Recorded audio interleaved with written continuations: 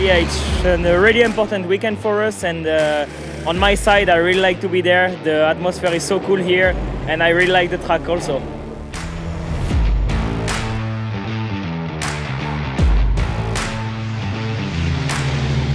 For this season in Most, it's a new surface and new curbs, and the circuit is a little bit faster than years before. And I spectated we make the records laps time for time practice maybe tomorrow.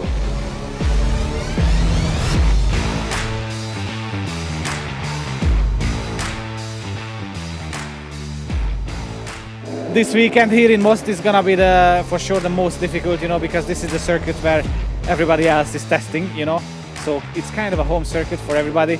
So, we try to put everything together for the second half of the season so that we can do all of these 4 race weekends without any problems.